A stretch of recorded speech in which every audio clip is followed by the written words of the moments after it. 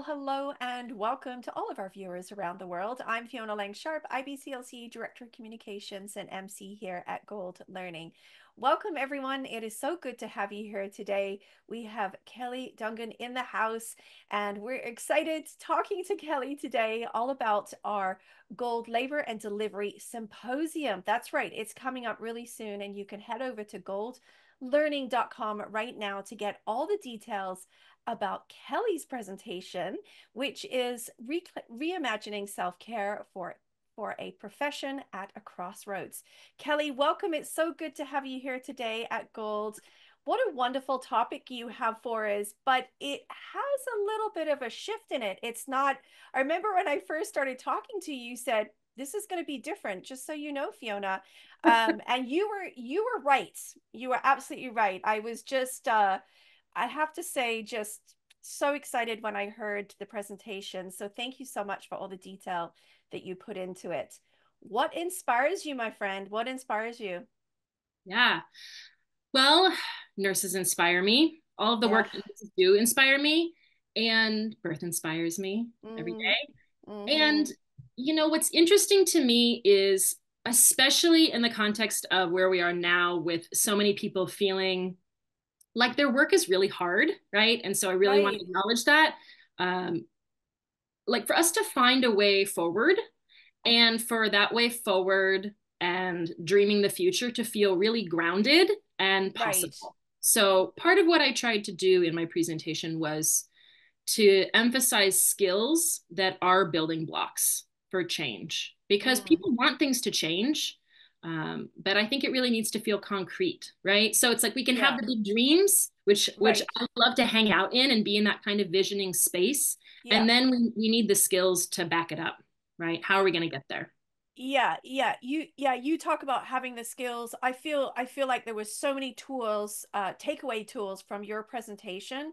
Mhm. It really is not an ordinary self-care presentation by any means. It really takes everything to a whole new level.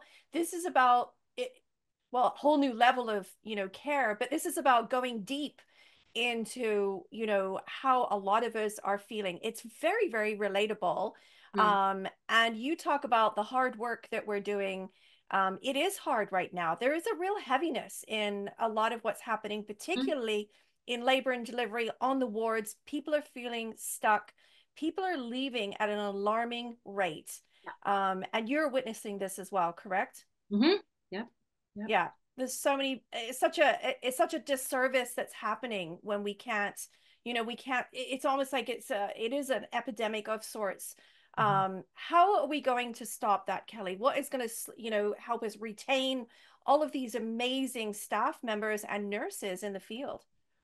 Yeah, I think we have to go further upstream. Like we can't just say, here's a pizza party. I mean, that's sort of a joke at this point, right? It's Oh, like, oh, sure. a pizza party, right? Yeah. And so, eh, why are people having a hard time taking care of themselves? Why are they not feeling cared for by their organizations? Like we have to go back towards the cause and not just look at Mm, the symptoms.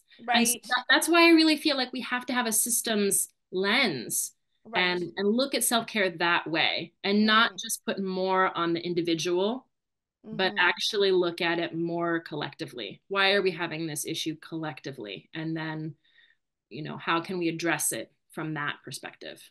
Yeah, absolutely.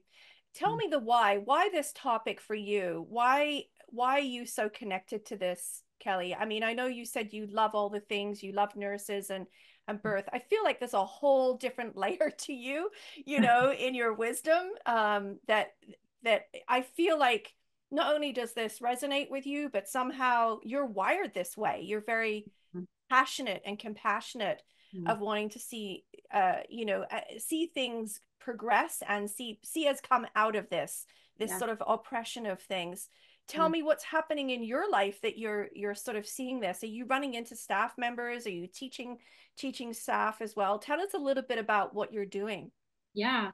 Well, I mean, my work right now is primarily in education. Mm, I teach spinning babies workshops and I travel a lot doing that. So I think being able to see that it's not just you. People think it's unique to their hospital, or they recognize maybe it's maybe happening at other hospitals, but I've been able to have a perspective where I see, like, I actually know before I walk into a workshop, just by Right. how my communication was with their management team setting it up, I already know how Mm-hmm. the staff feels. I can Mm. tell a lot by Wow. what the hospital dynamics are Right. and what their culture is. Yeah. And it informs me in terms of how I share information with people, because sometimes I come in and people are ready, they're game, they're already in their power around wanting to create change. And Yeah. there are other places that I go to where I can see they're in resistance, and that Mm-hmm. resistance is coming from a place of, I don't know, like hopelessness, Mm-hmm. right? Or shut down, and feeling like Right. nothing's going to change. And so being able to see sort of these themes in how people experience their culture. I mean, birth is birth, right? Right. So the actual work of supporting someone, I mean, that's ancient, right? So that Mm. doesn't change, but Yeah. the culture that we're doing it in, that really impacts our experience. And that's what I hear from a lot of people, is they're like, the actual work is fine, I love Right. it, but Yeah. it's all the trappings along with it, Mm. the sort of yeah, the way that impacts their ability to just do what they want to do, which is care for people. Mm. Yeah, absolutely. Mhm. I think I'm beginning to understand you even better now, and I'm loving this because I feel like I'm doing a little detective work. But in your bio, you talk about translating, physiological birth principles, and Uh-huh. I think this is the same thing in your presentation that you're Yeah, translating. yeah. You're translating again in Yeah. there. This is an amazing skill because I think that a lot of people are stuck or feeling stuck, not knowing how to shift things. The pizza party Mhm. doesn't work anymore. I love that analogy. It really doesn't. You can't appease us Mhm. anymore. Mhm. But the translation of what can we do next is Mhm. very, very hard. You broke it up. It's quite a raw presentation, I feel, in the sense that you really get down to the nitty gritty of what's happening. I felt very moved physically. Mhm. And even at one point you said like you could pause, or not, and move on. So you're very in touch with, how we are all feeling in healthcare, Yeah. and so I appreciate that. But the translation, you are a bit of an empath, for sure, right? I mean, I think really, I guess I would identify myself maybe as like a transformation junkie. Like, I know some people are like, I'm an adrenaline junkie. And it's, for me, what's interesting Yeah. is transformation, which is why Yeah. I work in birth, because birth Yeah. is all about transformation, right? Yes. But Yeah. what I really see, if I want to honor birth and Mm-hmm. ask what does birth need, Yeah. then what I feel is like birth needs birth workers who are like feel cared for, and Right. who are able to work in their full capacity. So that's Yeah. where I really want my work to hang out, right? Is Yeah. in caring for the birth workers so that they can just do what they know how to do. Yeah, absolutely. And I Yeah. think in your presentation, there's not a case of where, it's not all about blaming the other person. There is this Um, accountability, yeah. and but I think, you said it, where we get stuck. Hmm. Sometimes we have a plan and we are all full of this energy that we're going to make it all work, Hmm. and then it seems like it's impossible. We can't make it work anymore. Right. Right. I think that's very relatable. That sort of, procrastination and then perfectionism and then paralyzation, I call it, where we just can't get any further. Hmm. This presentation helps, I think, open a lot of that up again. And maybe that's what I was sensing for us. I think people are going to love it, honestly, just for that aspect of being a professional, working so hard, not always feeling like our work is valued or we don't have the respect that we deserve, but Hmm. also wanting to stay in it and regain that momentum, right?